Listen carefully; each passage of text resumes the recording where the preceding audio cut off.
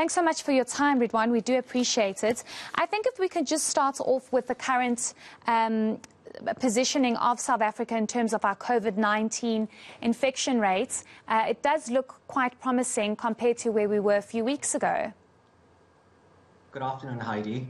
Indeed, nationally, all of the measures and the metrics continue on their sustained decline, which is indeed quite promising. If we look further at those case incidence rate and the test positivity rate, those leading indicators have declined sufficiently below the threshold to indicate that as a country, we have formally now exited the third wave, which comes as quite a relief after a very long and devastating third wave.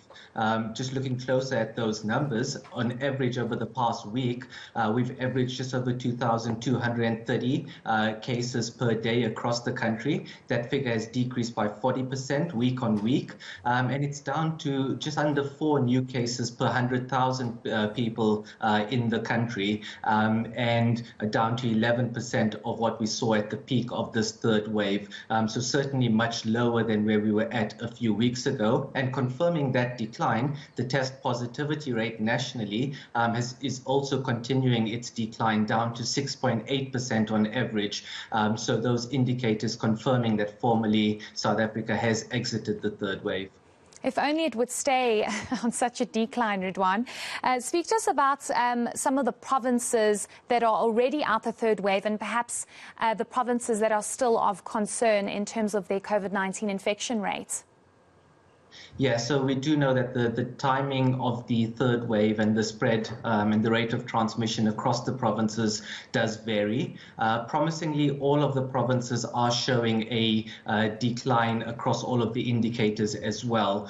Some provinces further ahead than others. So if we look at those formal thresholds, 5 provinces have formally exited the third wave as well. This includes Gauteng, Limpopo, Mpumalanga, Northwest, and recently KwaZulu-Natal as well. The Western Cape and the Eastern Cape are on track to formally go below those thresholds during the course of this week. The provinces of the Northern Cape and the Free State remain a slight concern, though they are decreasing. Over the course of this wave, they have been quite erratic in their trajectories and have plateaued at a high case incidence and high test positivity. Hopefully the decline that we're seeing now will remain sustained in those 2 provinces.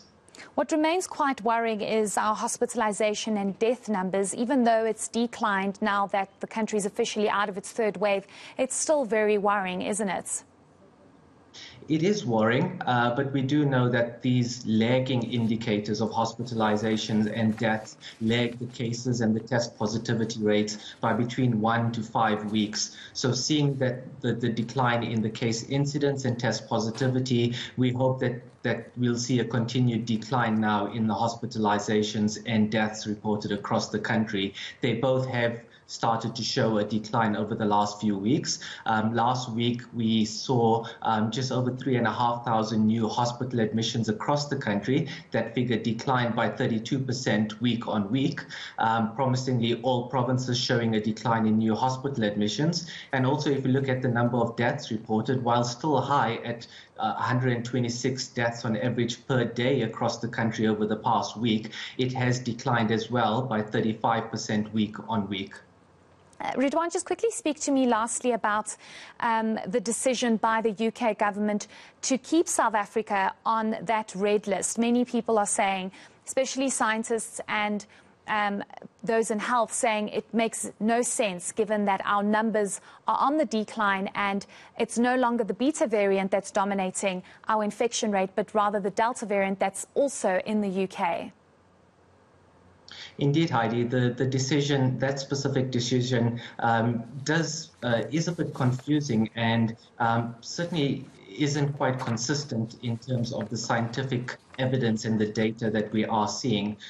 So while the use of red lists are certainly fair enough by countries to try and limit the importation of cases globally, I think practically it is very difficult to try and limit that importation when we know that COVID-19 has been spreading across all of the countries, and certainly the the implementation as well as the use of red lists has not been scientific and it's not been transparent either.